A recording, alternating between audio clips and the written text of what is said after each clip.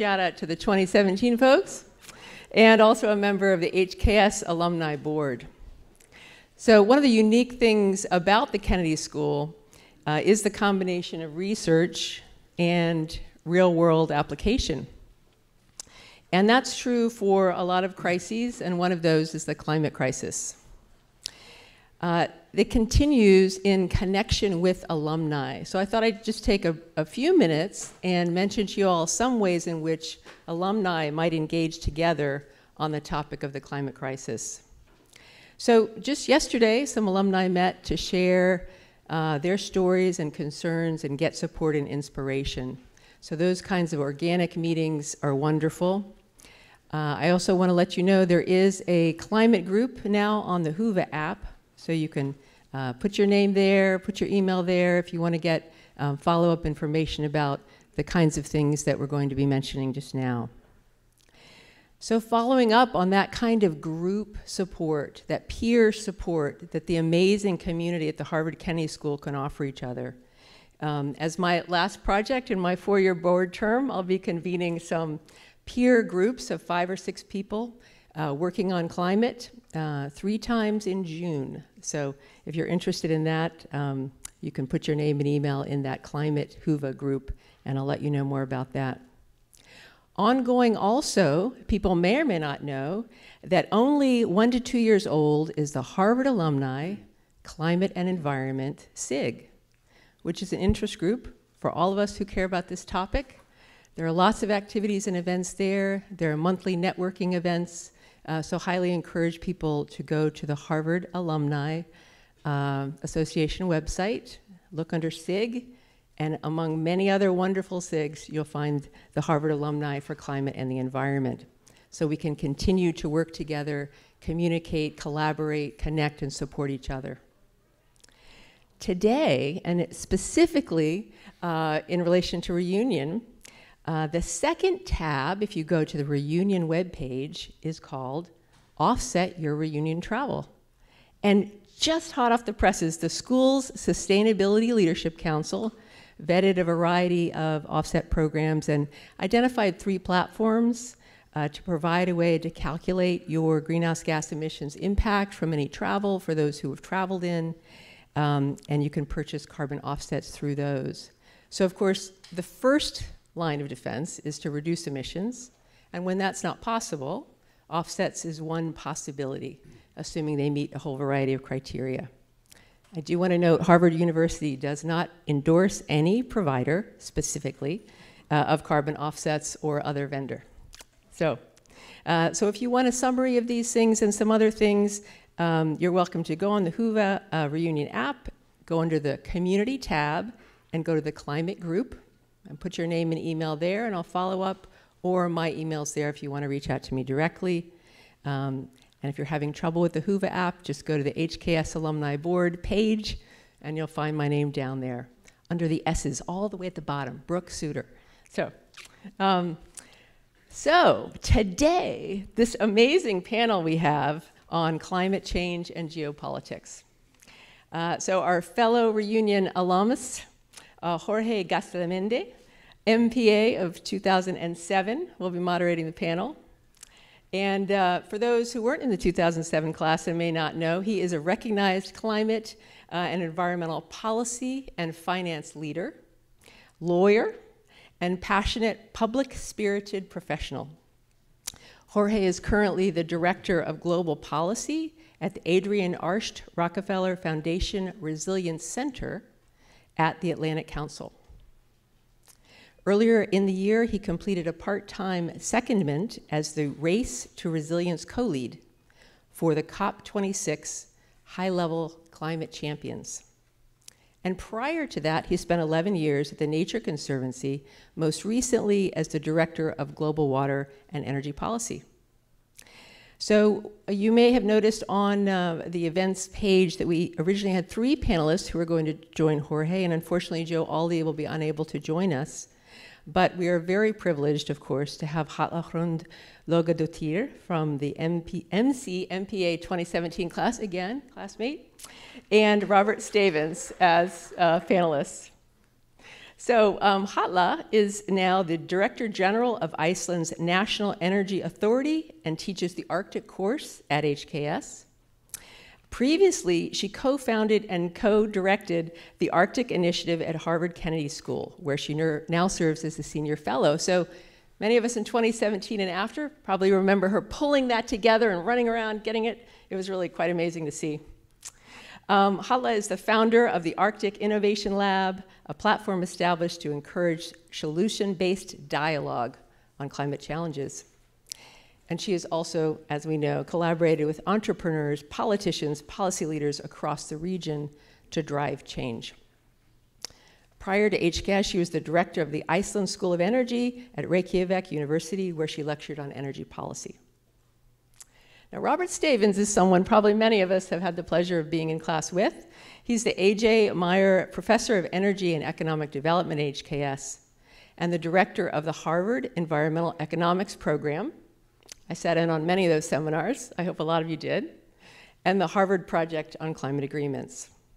So he's a research associate at the National Bureau of Economic Research, a university fellow of Resources for the Future, former chair of the U.S. Environmental Protection Agency's Environmental Economics Advisory Board, and a member of the editorial councils of scholarly periodicals. And Rob's research, in conclusion, has examined diverse areas of environmental economics and policy, and has appeared in a variety of economics, law, and policy journals, as well as several books. And he has been a consultant to government agencies, international organizations, corporations, and advocacy groups, basically everybody. So, Jorge, I'll now turn it over to you. We look forward to this amazing panel. Thank you so much.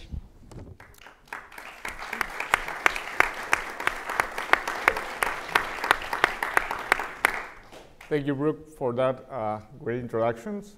The way we're going to be managing the panel is we're going to pose a couple of questions to both Halla and Rob, and then afterwards I will open up to the floor for all of you to ask questions to the panelists. I just wanted to make one remark before we land into questions. About 25 years ago, when the UN Climate Convention was set out, the objective was to work as a world together to avoid the concentration of greenhouse gases in the atmosphere to a point in which it wasn't dangerous to human lives and the ecosystems that sustain them. During Glasgow, last year at COP26, the head of a quite radical organization, the IMF, Kristalina Georgieva, said that we failed on that objective, and that we already have crossed a threshold that is irreversible. So now we're set out with two objectives, and I just want to put that as a context for this conversation today, and also as a call for action for HKS. We have the objective of keep trying to reduce emissions to a point in which we avoid further dangerous concentrations that impact human lives, but also we need to start figuring out how we adapt as a world to the impacts of climate change across the board. So with that context, in which we have now two objectives, and we need to figure out solutions for those both at a pace that it's unprecedented, I'll open the panel. Rob, we'll start with you. The question that I would like to pose is, how do geopolitics stem from or relate to both the science and economics of climate change? Well, Jorge, it's an important question, which I will answer, but first I'm going to make a promotional announcement. The promotional announcement is an invitation to all of you who are here, all alumni. Joe Aldy, as you heard, couldn't be with us because he's come down with COVID, so he's at home. And he is now running a new institution at Harvard, based at the Harvard Kennedy School, of summer internships in the climate arena. And if he were here, he would say the following: we are eager to have alumni serve as mentors for the Harvard students who they're going to compete and receive these internships. And if any of you are interested in serving as a mentor, which would include coming up, in the very near future, then what you should do is go to the faculty webpage of Joe Aldy, and there you will find his email address, and just send him an email and say you're interested in serving as a mentor and that you're an alum, of course, of the Harvard Kennedy School, and that you're interested in serving as a mentor in the summer internship program. So that's my promotional announcement, but now I will turn to your question, I promise you. So there are two ways, I think, in which there's a very direct relationship between the science, economics, the politics, and the geopolitics, for that matter, of climate change. One is spatial and one is temporal. The spatial one is that greenhouse gases mix in the atmosphere, and therefore it doesn't make any difference in terms of total damages or even the location of damages, whether a ton of carbon dioxide comes from Boston or Beijing. It has the same effect. It doesn't mean the damages are the same everywhere on the globe. Of course they're not, but the damages are not a function of the location of emissions. And that means something quite important economically. It means that an individual jurisdiction taking action, whether it's as small as Cambridge, Massachusetts, or as large as the European Union, that jurisdiction will incur the costs of taking action, which are typically the costs of moving from coal, petroleum, natural gas to renewables, possibly to nuclear power, costs of greater degrees of energy efficiency, changes in manufacturing, et cetera. They'll incur those costs, but the benefits of whatever they've undertaken are going to be spread out globally around the world. And if you think of the basic geographic arithmetic, that tells us that for any individual jurisdiction, the direct climate benefits it receives from its actions are going to be less than the costs that it incurs. And that's the definition, virtually, of a global commons problem. And it precipitates, of course, a free rider incentive. Namely, it's in the interest of each jurisdiction not to take sufficient action, but to benefit from the actions of others. And it's for that reason why the work of Jorge and many of you who work in the international dimensions of climate change, not just the domestic policies of each, but in global cooperation is so essential, because international cooperation, not fully global, but international cooperation is necessary to deal with this problem, which is not the case with many other environmental threats that can be dealt with country by country or even town by town. So that's the spatial connection between science, economics, and the policy and politics. The other, as I said, is temporal, and that is that greenhouse gases accumulate in the atmosphere. In particular, carbon dioxide has a half-life in the atmosphere of over 100 years. And the degree of climate change at any point in time is not a function of the emissions at that point in time, but of the accumulated stock, right? So we've got this bathtub, water's coming out of the faucet, and an extremely slow drain, and the level in the bathtub, i.e. the degree of concentration of greenhouse gases in the atmosphere, is constantly increasing. And what that tells us then is that the damages are for the long term, starting now, but going way off into the future. You stop all concentrations tomorrow morning. As you know, climate change is baked into the atmosphere and through the oceans. It's going to occur. And therefore, the benefits of a climate policy that's put in place now are spread out over time. Many are off in the future. But the costs of putting in place a policy, those are incurred immediately by the current set of voters. And that asymmetry between upfront costs and delayed benefits is an incredible challenge in representative democracies, because the incentive for elected politicians is, of course, to work on precisely the opposite situation, where you can give out benefits now and place the costs on future generations. So for that reason, it is an extremely difficult problem. So we have these two factors. One is the spatial nature, the global commons problem. The other is the intertemporal asymmetry, both from science to economics to politics and geopolitics. And both are the basis for why it's a difficult problem. I promise that we'll move into how to overcome that in this conversation, which will come later on. But before that, I wanted to ask Halla a question moving into the mitigation space and the connections between geopolitics and energy. So what impact has the Russia-Ukraine war had on the European energy market? And how does this tie into your work in the Arctic, particularly with Finland and Sweden now considering applying and joining NATO? Thank you so much, and I have to start by saying how wonderful it is to be with all of you, and so nice to see many of you that participated in the Arctic Initiative journey, Alice Rokov, classmates and everyone. So great to be here, back here at the Kennedy School and have a chance to talk about these issues. It's many big questions here, but I think it's obvious if we look to Europe that Russia has a giant energy grip on the continent, and it is a situation that is felt by everyone. It is felt by home, it is felt by businesses through the high energy prices, and that is putting an enormous pressure on politicians, both the war and the energy prices, to really act now. And the challenge is that there are no easy solutions. Russia has been like a gas station providing around 40% of gas to Europe, and there are no quick fixes here, how we can overcome that change quickly.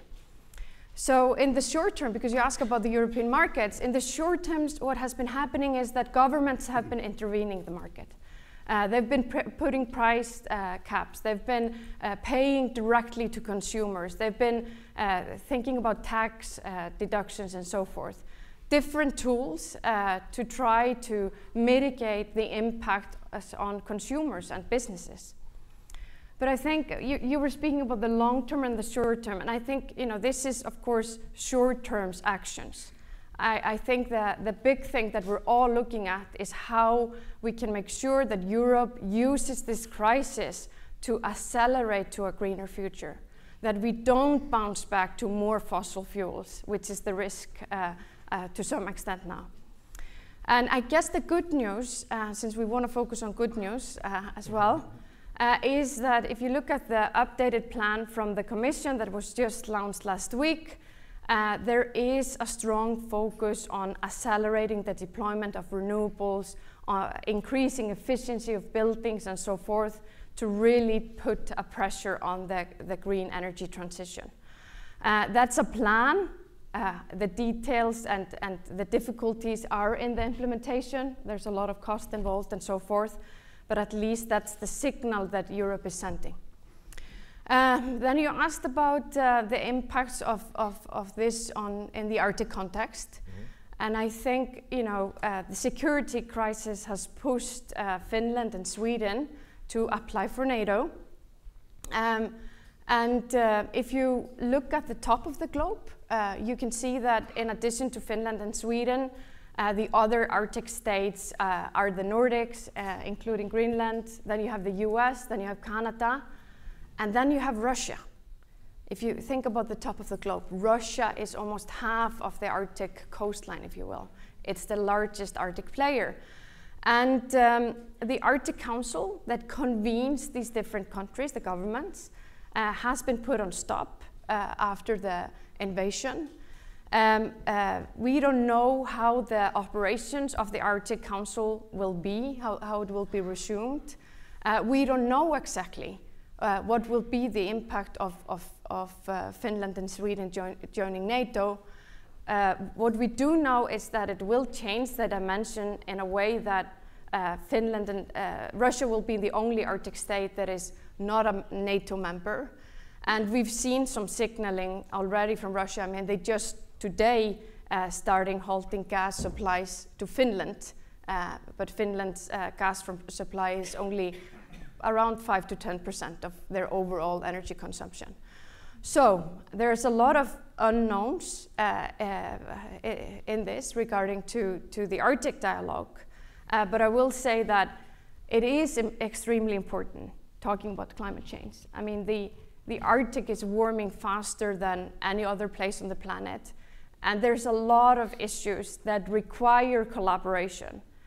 And it is hard to imagine effective Arctic collaboration without Russia's engagement. So it's going to be interesting to see how we can move forward on different issues in the near and the long term. Maybe I'll finish with one thing, which is that I think it's interesting in the context of energy markets in Europe to follow the Arctic dimension in the Russia-China relationships. Russia and China started partnering on energy projects quite some years ago. They have co-invested in a LNG project in the Yamal Peninsula in Russia and are exporting gas for a part of the year over the pole. And then we have a couple of other projects, the Siberian pipeline from 2019, and more projects on the horizon. So natural gas from the Arctic, from Russia Arctic, is playing a role here, and it's going to be interesting as China and Russia collaborate potentially more, since we're seeing Europe's plans now to reduce their dependency. It's an interesting dimension in the Arctic context to follow. Halla, thank you so much. And it's heartening to hear how Europe is doubling down on green energy.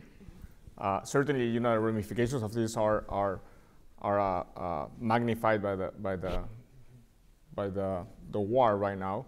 I was just talking with a colleague the other day that Guyana is sitting on a bubble of natural gas, and the pressure that is mounting on these countries that are sitting on natural gas and fossil fuels to export, to open up the reservoirs, it's huge. So having leadership from the European Union on sending a signal to the world that it's time not to move back and slide back into fossil fuels, but rather double down on green energy and renewables, it's great. Thanks for sharing that. Let me now ask a question, one question that is both for you, that is focused on solutions. And I took the liberty of using the app, the WOBA app, to open up questions. So I've received several questions that are open, public, and I tried to summarize them in 3 mini questions. And they are focused on solutions. Let's move into that. I would love to have a conversation about, you know, what to do with what we have. So how do we overcome, one, climate change being seen as a political issue? How do we overcome the existence of climate deniers? And finally, how do we overcome short-term political gains versus long-term consequences? You kind of, Rob, you mentioned that a bit in terms of a problem. Now, how do we do that? What are the actions that we could take in the work that we do, but also as HKS for that? So I guess I would modify the premise of the question a bit, and rather than say, how do we change it from being a political problem, I would say, how do we recognize that it's a political problem and take politics into account? Because this is the Kennedy School. It's not the economics department or the physics department. We don't ignore the political realities. We say we have to work with the political realities, and then what can we accomplish? And so in terms of those 2 issues that I mentioned, the spatial and the temporal, I already said that the way to deal with the spatial issue, that is the global commons nature of the problem, is with international cooperation. And there are specific elements of the Paris Agreement, for those of you who like to get into the weeds a bit, Article 6.2 of the Paris Agreement, there are devices there that can address that. But the other part, which you really highlighted just now, is this intertemporal problem, the fact that the benefits are off now and into the future and the costs are up front. Well, one way to address that is to create a constituency of beneficiaries now. And there are 2 ways that that can happen, and to some degree in some jurisdictions has happened.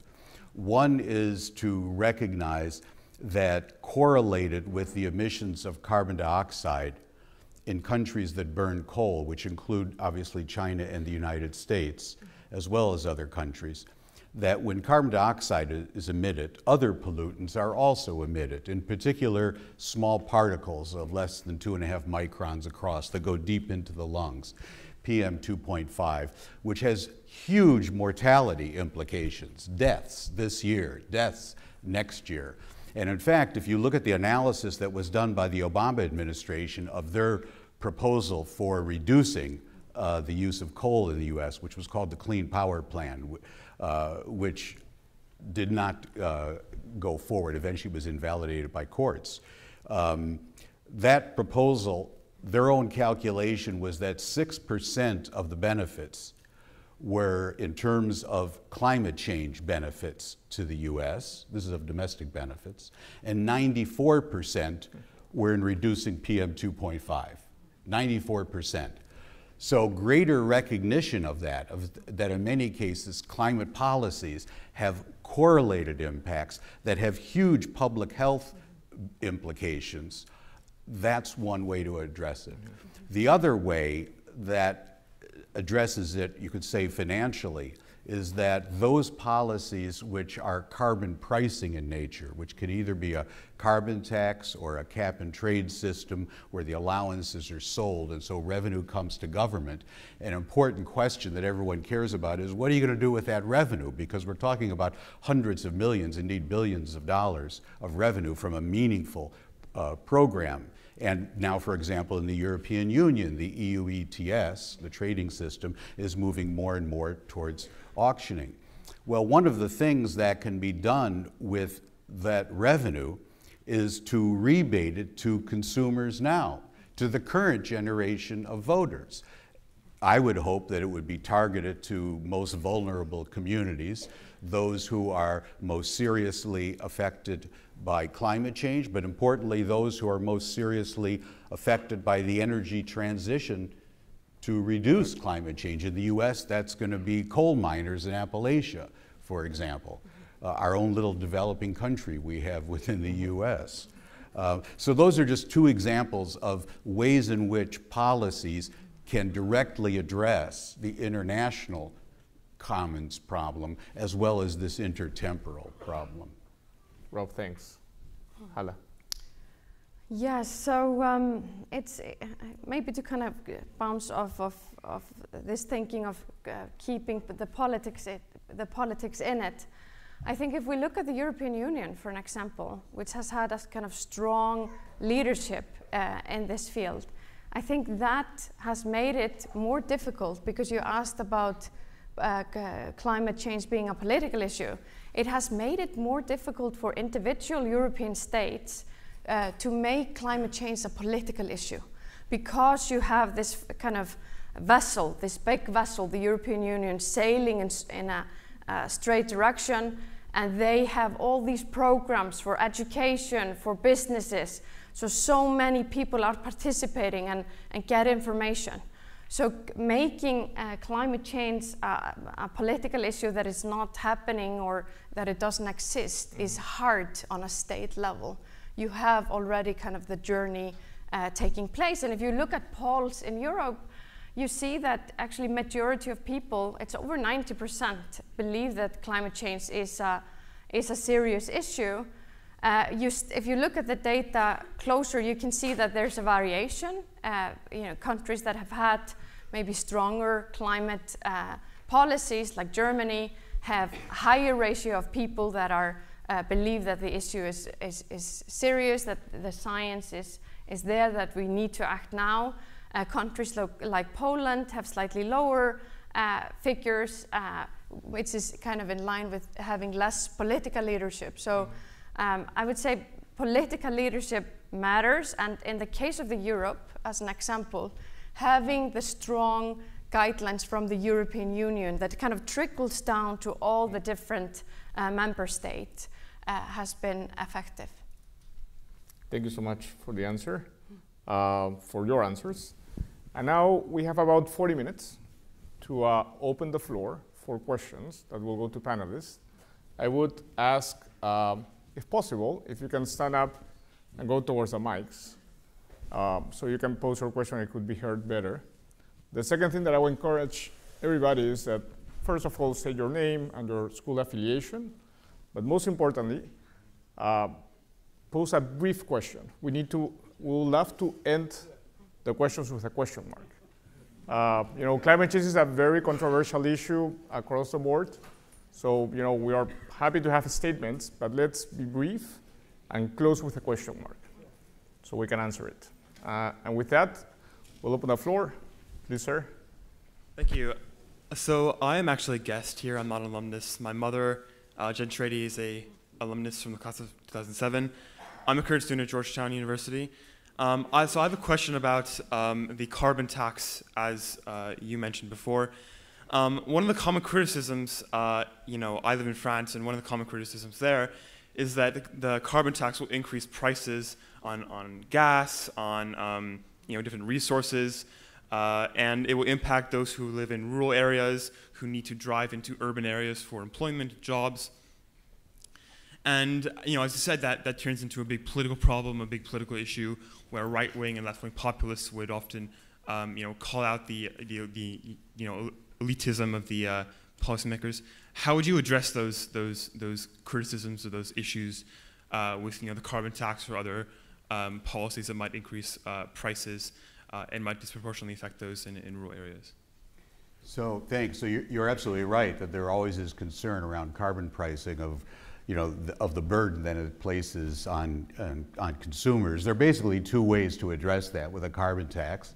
The first one is don't do a carbon tax, period. So this is what economists refer to as going to second best policies. In other words, if we're in the Kennedy School, we're not in the economics department. When we're here, the optimal policy takes into account political feasibility. It's not what's going to be most efficient in the absence of political constraints. And so therefore I can tell you we're doing work. Joe Aldy and I are co-principal investigators on a new project funded by the Sloan Foundation in which we're going to be looking at lessons learned, political economy and otherwise, for the design of so-called second best, for alternative policies, bring to account economic thinking, but not necessarily the simplest kind of carbon pricing. That said, the other way that I'll mention is just to restate what I mentioned before, is that with a carbon pricing mechanism, you can address these distributional impacts. You can target the revenue. That's one of the wonderful things about carbon pricing policy compared to others, is that there's government revenue, which can be used for a variety of purposes. And one of them is to alleviate the burden. You could make people you can target it so that they're better off with the carbon tax. Halla, would you like to address a question? I may just add to, I think we're seeing so much in action today with almost all governments in the European Union kind of intervening the market, that there are so many ways to actually address the issues. So we are targeting funding or channeling the policies so it actually solves some of those issues. I will also say about the development of that model is that there's a gap between theory and implementation, and there's a learning process as well in implementation.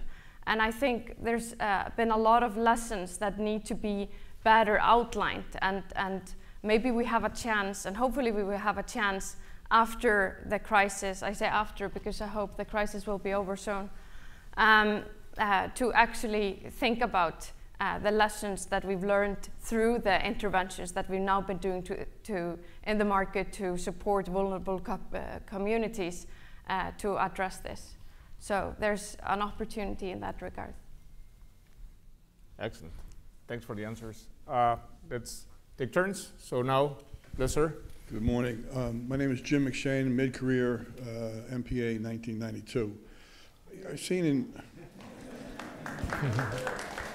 seen in some recent media reports a suggestion that nuclear energy is maybe making a comeback. So just hear your comments on where that's headed and the pros and cons of nuclear energy as a new source of energy. Thank you. Yeah, maybe I'll start with this since it's very much related to the energy crisis in Europe and kind of what investments countries are making now for the future. And you can say that, of course, after Fukushima, there was policies developed, particularly in Germany, to go away from nuclear. And we're kind of seeing a situation now where Germany has been struggling with that decision. And a part of the crisis now has been deciding whether or not to close the few nuclear plants that are still open. Ironically, there were 6 open until this year, so it's been also a timing issue. You're seeing, if you look at Germany's energy mix, that nuclear, if you go back 10 years ago, played a considerable role. Then they've been going slowly, kind of decreasing nuclear. And what has been coming instead? It's been a bounce back to fossil fuels, even though renewables energy have also been increasing. At the same time, if you look at the neighboring country, France, they have been investing and modernizing their nuclear plants and kind of betting on that as a part of their renewable energy transition. So I think we have now a lot of debates in Europe about what role nuclear should or might play in the future and the plans of the European Union. So it's an interesting point in time to discuss that. Of course, there's multiple dimensions and dilemmas if something happens, but I think Europe has to recognize and focus on baseload power. Nuclear is a baseload power, natural gas is a baseload power, and it's not the same to reduce coal and LNG and nuclear. You cannot replace that with more windmills or with more solar power. You need these steady sources. So it's a very interesting time to think about what the future of baseload resources like nuclear will be in the broader energy picture for Europe, but also for other places in the world.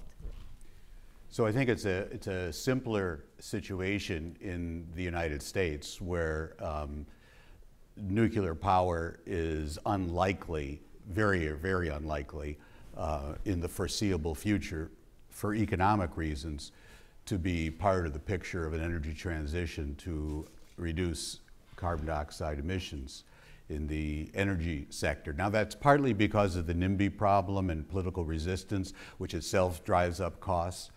But what we have observed over time, and I can go back now, I'll go back about 20 years in the economic analysis, there was a time at which, the point at which you would see the cost point at which a lot of renewables became economically feasible to feed into the grid was about the same point at which nuclear did. It was about $75 per ton of carbon content at the time.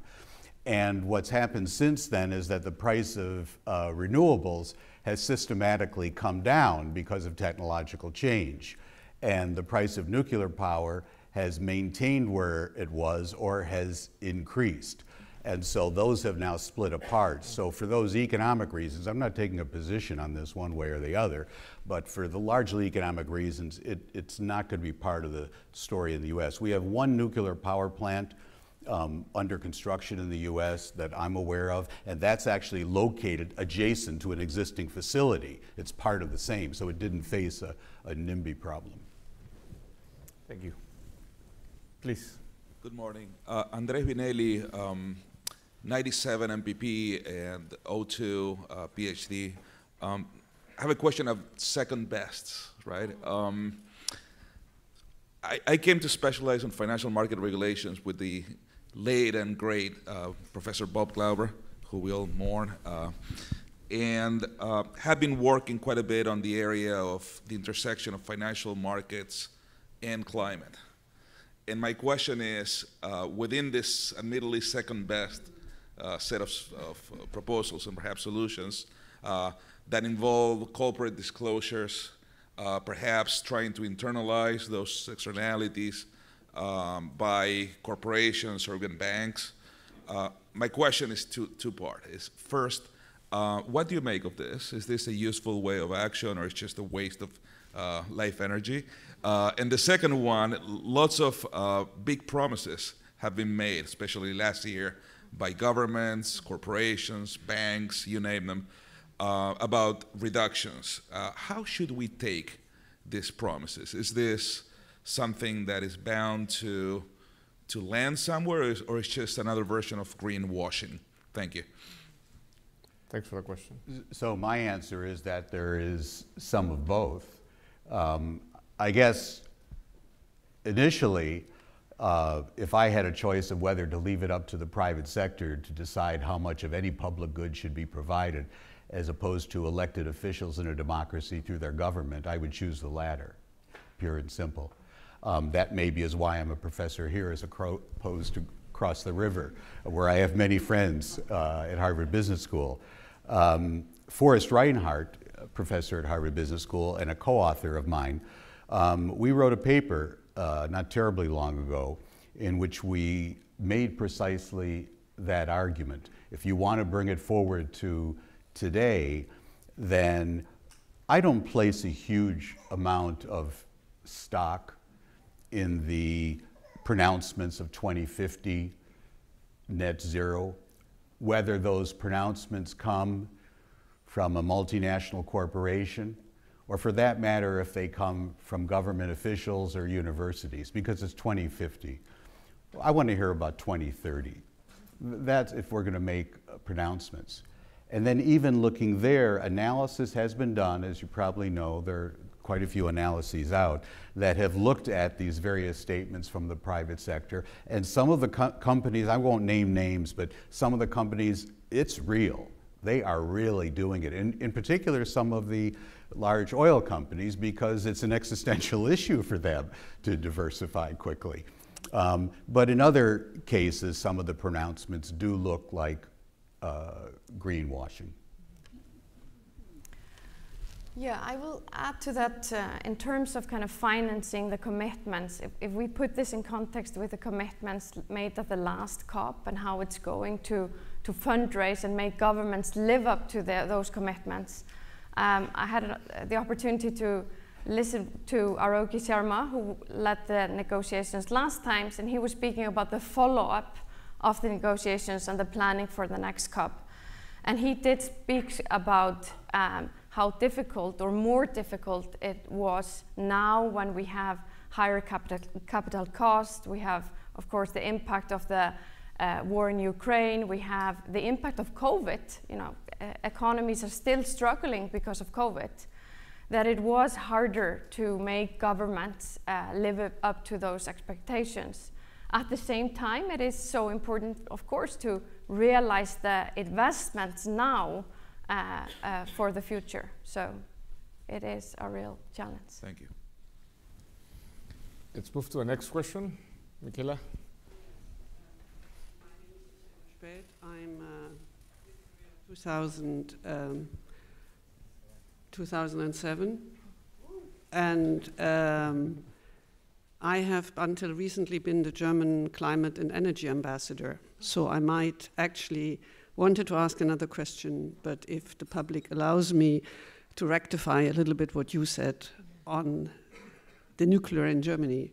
The companies who are closing down the nuclear power stations even don't want to reopen them because it takes more than a year to close down a nuclear power station.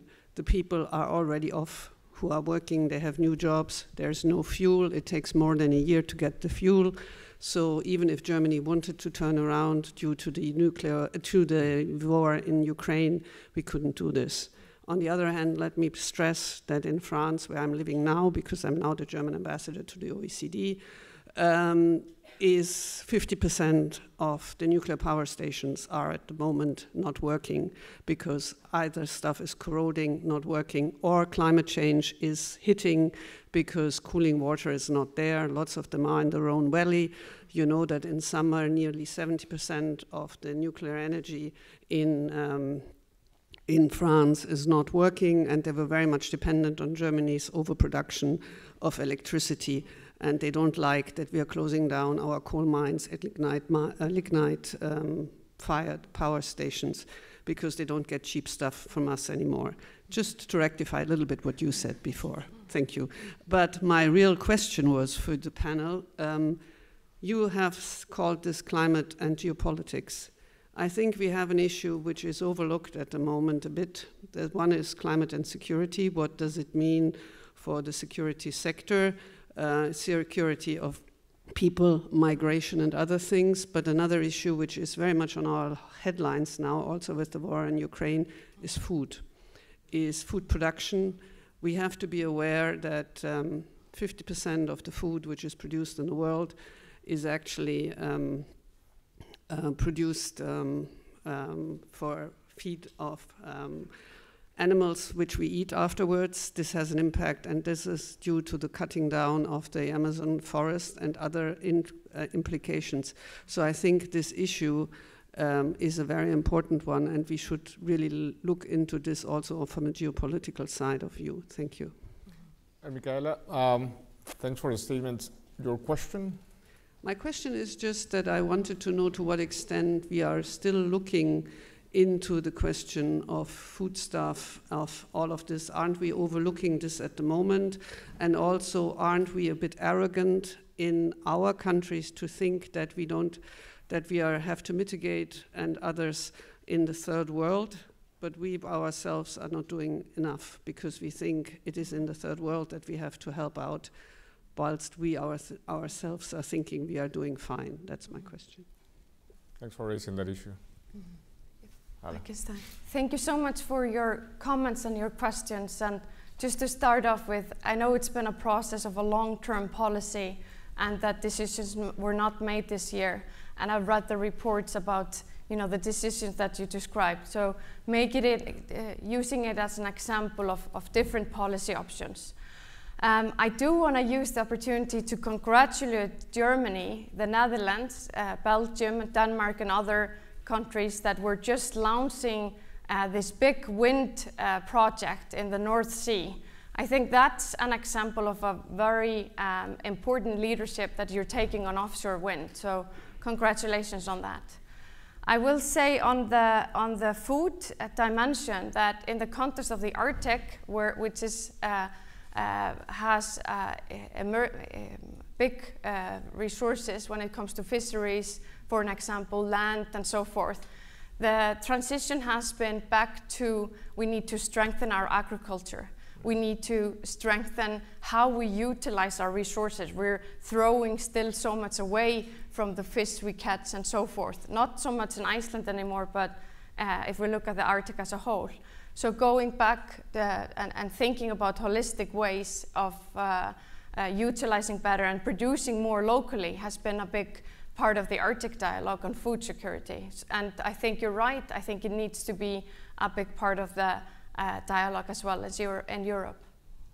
Thank you. So you mentioned about aren't we being arrogant? Well, as a Harvard professor, I don't even know the meaning of the word arrogance. So maybe afterwards you could explain to me. But I think I want to put into context, it's absolutely true, it's undeniable. The math tells us that in terms of accumulated emissions, in other words, the stock, that's what matters, not the emissions this year, but the stock. The United States is the largest contributor. Also up there is the European Union. That's by definition because we industrialization process for all these years. So that's true, but we can't just look backwards. If we want to address the problem, we have to look forwards. And the reality is that the growth in emissions, China overtook the United States in emissions in 2006, and the growth in emissions is not coming from the OECD countries, which are not cutting enough, but are flat to declining in emissions, simply because energy comes at a cost. The growth in emissions are from the bulk from the large emerging economies, China, India, Brazil, Korea, South Africa, Mexico, and Indonesia. That's where the bulk is. Now you'll notice I mentioned these large emerging economies. I wasn't mentioning developing countries in sub-Saharan Africa that are mired in poverty, and we ought to leave them alone. There's no reason to make them take on costs at this point for emissions reductions. Rather, the only way they should be involved, and really are going to be involved, in my view, under the Paris Agreement, is in terms of adaptation funds, which I see the purpose of the the targeted $100 billion per year. And then what's also going to become increasingly important in Sharm el-Sheikh at the next annual conference of the parties, and that's this phrase loss and damage. That even if you mitigate emissions, you still have climate change. That's the adaptation fund, but some things can't be adapted for, like small island nations going underwater. So that's where the loss and damage comes up. And it's been, as I'm sure you well know, as a negotiator, it's been with us for quite a while in the annual negotiations, but it got a real boost this year on the final Saturday, and I think it's going to be one of the big issues on the table in the talks this year. Thank you, Rob. We have plenty of people for questions. We have about 20 minutes. So I would encourage you, if possible, if you make a short question so we can deal with as many as possible. Hopefully we'll cover all the 8 people that are waiting. Thank you. I'll try my best.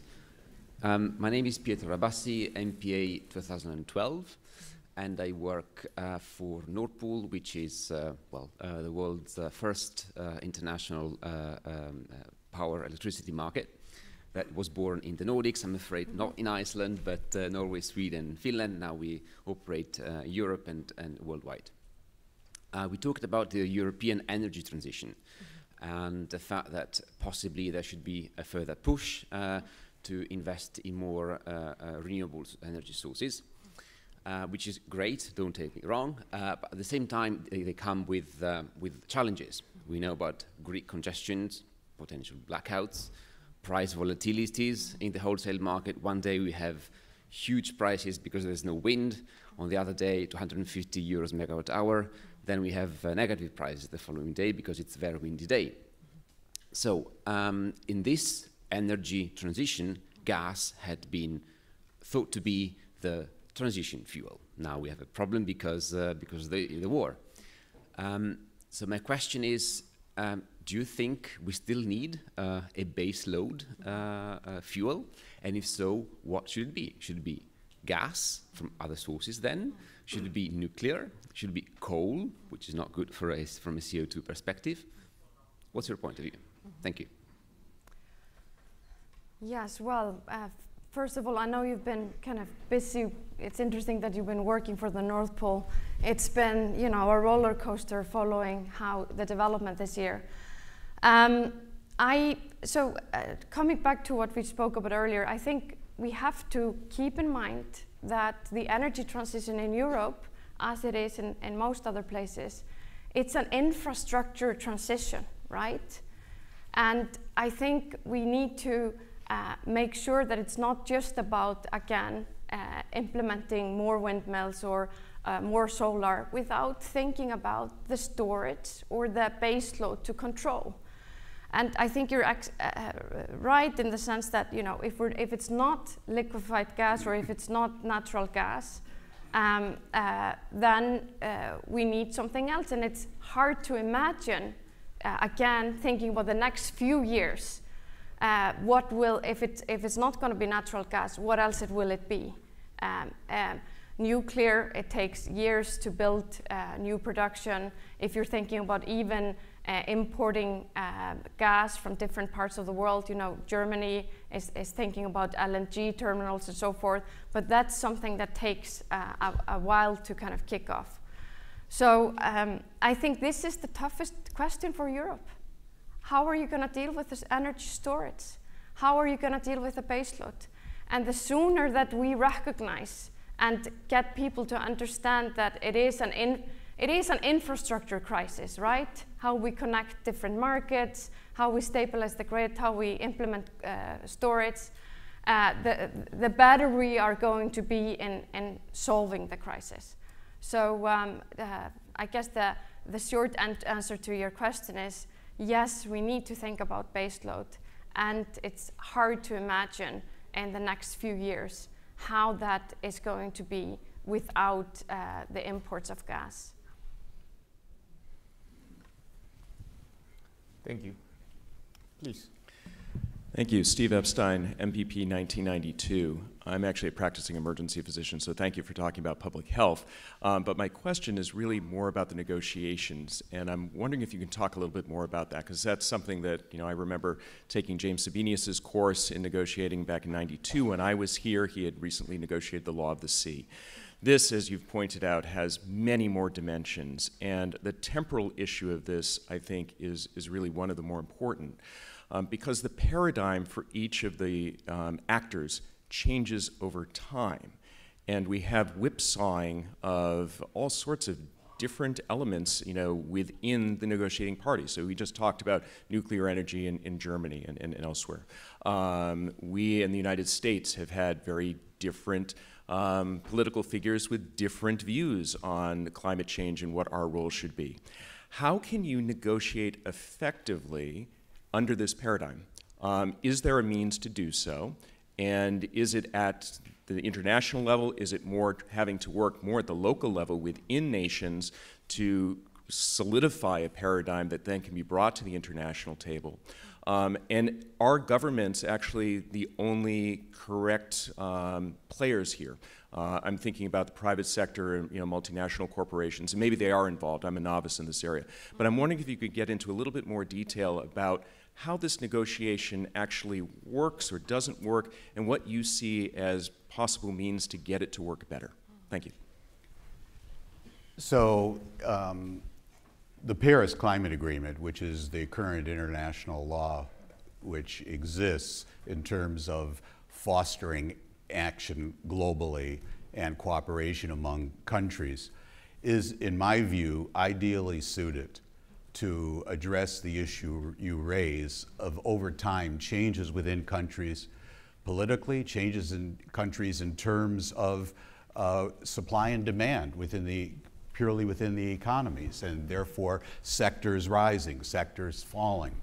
And that's because the structure of the Paris Agreement is not one in which the countries negotiated over their targets, which is the way it was done for the Kyoto Protocol. Rather, the Paris Agreement, the negotiations and what's in international law, the part that's binding under international law, is that each country, essentially every 5 years, has to say what it's going to do, okay? Now, under the Kyoto Protocol, it was therefore top-down. They negotiated these targets. What was that sounds great, because it's all binding under international law. Well, what happened when the targets became binding? Well, the United States never ratified the agreement. When it came time, push came to shove, Japan dropped out, Russia dropped out, Japan dropped out, Australia dropped out. What was left is the European Union and New Zealand in the second commitment period of the Kyoto Protocol. 14% of global CO2 emissions associated with them.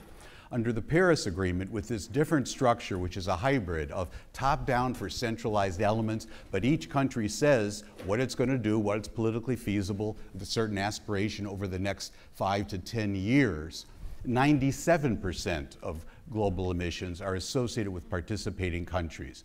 And different countries take on different targets. Not surprisingly, among the most ambitious targets is, of course, the European Union, which it also was previously, but the US. Now, what's also true, as you said, is there is this whiplash that takes place. Whenever I meet at the negotiations each year with the negotiating teams from different countries, they want to meet with the Harvard Project on Climate Agreements because of our research, and they want to talk about it, But they always start out by recognizing that I'm from the United States, and so they therefore take 5 minutes to beat up on the US. Which I always enjoy. And they did that, by the way, during the Obama administration, during the Trump administration, and during the Biden administration. There's consistency there. But one of the things they do point out that makes it so difficult for them is the whiplash. You know, we went from Bush, Obama, Trump, and here, you know, it's out and in and out, aggressive targets and non-aggressive targets. What's remarkable, and I'll finish with this, is that during the Trump years, when I would meet with these negotiating teams from around the world, they'd say, "You're from the US?" Yes. I was ready to hear the complaints. And then they'd say, "You know, what's remarkable, you know, Mr. Trump denies climate change and he's initiated the process to pull the US out of the Paris Agreement. But your negotiating team from the US State Department is fully engaged and is being very constructive. Indeed, the US and China were co-leading one important element of the negotiations during the Trump years. Now, the negative characterization of that, which you would have heard from, I guess, people on the right, is that's the deep state, right? The deep state. You know, when you're in the Kennedy School of Government, those are the people we're training. You know, you know, and we admire the French bureaucracy. We wish we had one like that. And there was continuity, quite remarkably. The US at the level, not the political appointee level, but everything else in the State Department, that negotiating team, they continued to work constructively during the Trump years. Don't tell them. Yeah, I might just add to that, kind of going from the global negotiation perspective to the local negotiation perspective, because a lot of the implementation needs to take place locally, and there's a lot of negotiations that take place locally.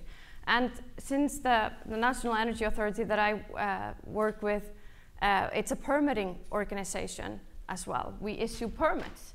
And if you think about negotiation that need to take place through the permitting, that's really difficult for the implementation, because you have all the local different stakeholders that, you know, need to agree on a new transmission line or need to agree on a new wind farm.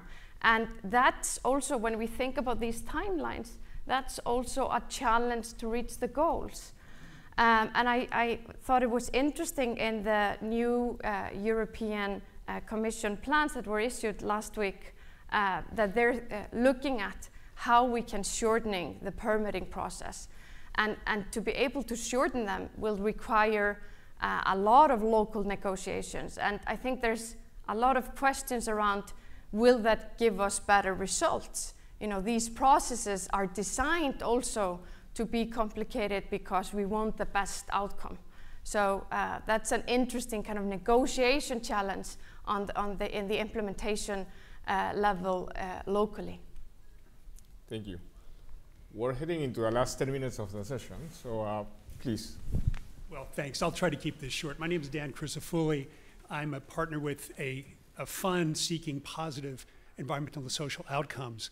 But the biggest honor was earlier this year being appointed by my mayor to our local environmental commission in my small city.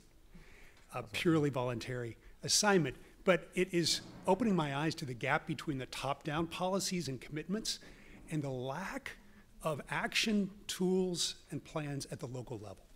And that's in the US. I suspect in Europe it's much farther ahead. But I'm looking for, you know, advice, guidance on how to connect the two and activate more at the local level. Thank you. Well, I have a perhaps trivial answer, which may not be what you had in mind. When people ask me, including students, current students, in particular— I was a student many years ago. No, I understand. Including Harvard College students, you know, in their late teens, early 20s. What can they do about climate change? My answer is one word: vote. I think it's the most important thing that can be done. We have an embarrassingly, shockingly, for those of you who are not from the United States, maybe you don't know, that the rate of our electorate, the people qualified to voting, is among the lowest among the advanced economies of the world. And then we have something even worse than that. We now have a primary system in the United States, which are binding primaries for each of the parties, and only the most passionate people for those parties go to vote. So of course we get the most conservative Republicans and the most liberal Democrats, and that's one of the contributing factors to this terrible political polarization that we have in the US Congress. So my response really is anything you can do to increase voting. And if they're all Republicans, okay, but get people, you know, all of them to go vote in the primary, not just the few that are, you know, at the extremes.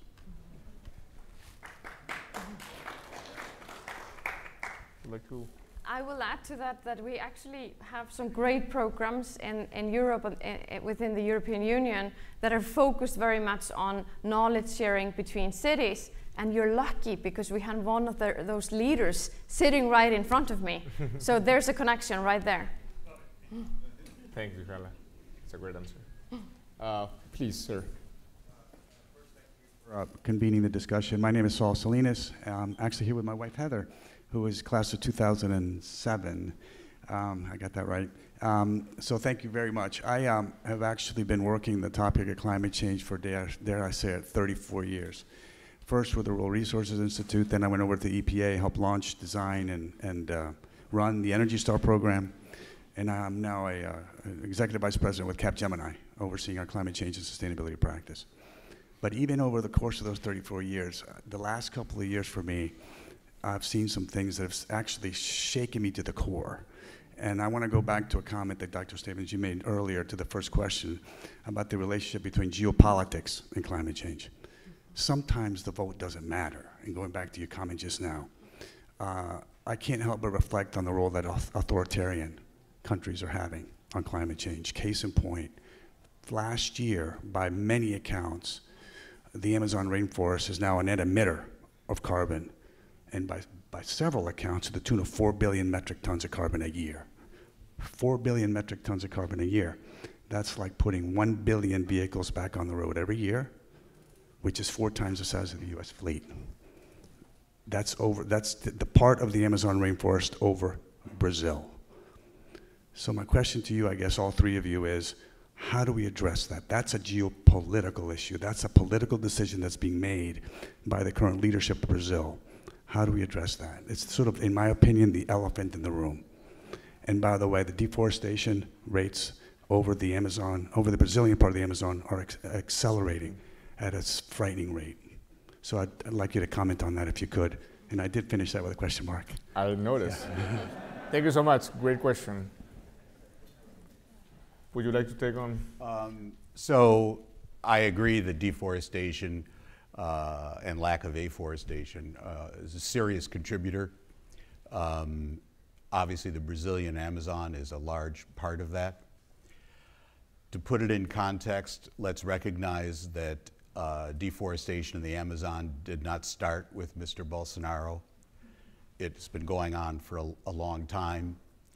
And when we, to use that word that I heard earlier about arrogance, when we in the industrialized, wealthy North condemn what's going on there, which is right to do because of the implications of it, not just for climate change, but lots else ecologically, let's keep in mind that the perspective there is that it's fine for you in the United States to tell us we shouldn't convert our forest to agricultural land.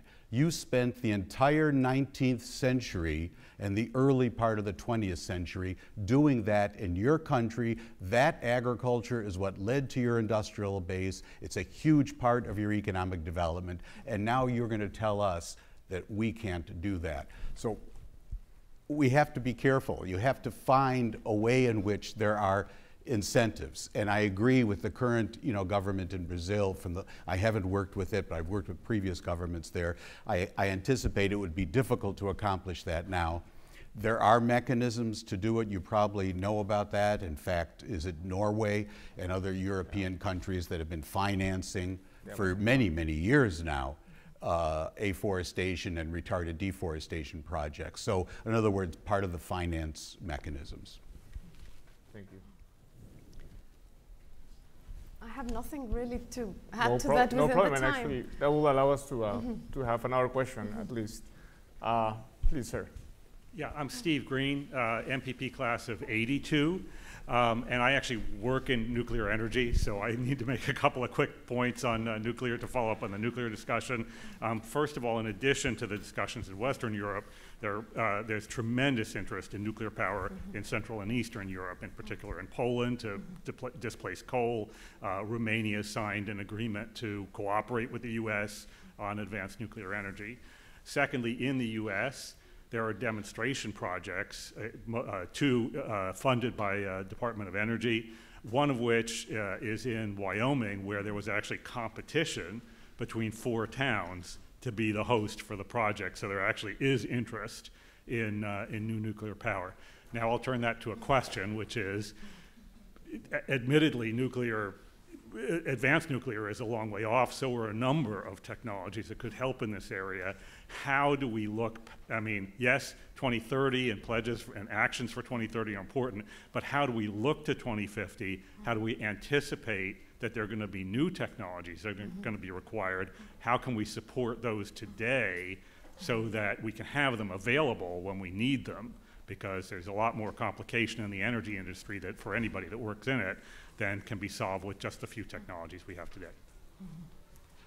So research on particular topics, and one of them is certainly something like what people like to think of as passively safe nuclear power.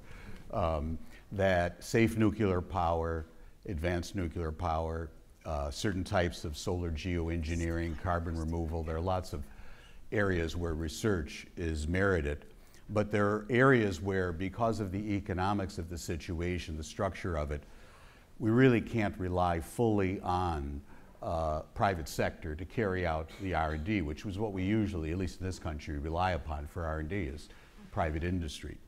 And there's specific reasons why we can't. And therefore, there is a role for government, for the energy labs, and for government to be engaged in the research and development on nuclear power and others.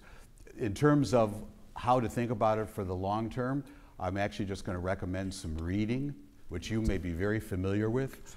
It's not from the Kennedy School. It's not from Harvard. It's from the other big university in town, MIT. And it's The Future of Energy, edited by Ernie Moniz. And it's a fantastic study. It seems like you're aware of it. And anyone interested in nuclear power should read it. Well, I will just add to that. I think we have to now look at all type of different technologies. And we've been seeing in Europe, we've been talking a lot here about baseload. If we look at, for an example, technology that has not been fully explored in the context of Europe and in the world, if we extend it, is geothermal. I come from a country that every house is almost heated with our volcanoes. There's not volcanoes erupting under your feet in every place on the planet, luckily. But we do have this untapped resource. You don't need those high temperatures to actually utilize that resource for direct heating. And that's a big opportunity in Eastern Europe that needs to be explored. It's not the solution, but it can play a role, be one part of the big picture. And I have to tell you, because we're talking about geopolitics and climate change, and we want to put this in the context of the solutions, right? I get so excited when I go and visit our geothermal plants and I see the innovations and technologies. I see Carbfix that is turning CO2 into stone in less than 2 years and is now expanding operations, cleaning our aluminum sector, hopefully, in the future. I see Climeworks that is vacuum cleaning direct air capture, CO2, and working with companies like Carbfix. And I become hopeful because I think the energy transition will actually reveal and lead to so many innovations as well that will benefit in our communities in ways that we have no idea about today. So that is what keeps me hopeful and engaged in the work. And I think we need those hopes when we strive to do our best now for our future, for the future classes of HKS. Halla, very well said. And on that note, that very hopeful note, we close the session today. I'm sorry for those that were waiting, but we stand between you and lunch, and that's a very hard act to take. So thank you so much for participating, very active participation and engaged.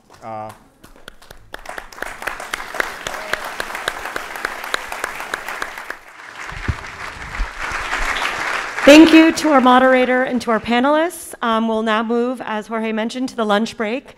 Box lunches are set up downstairs in the dining cafe, so please take your desired lunch and head to the designated classroom, which is listed in Huva and should be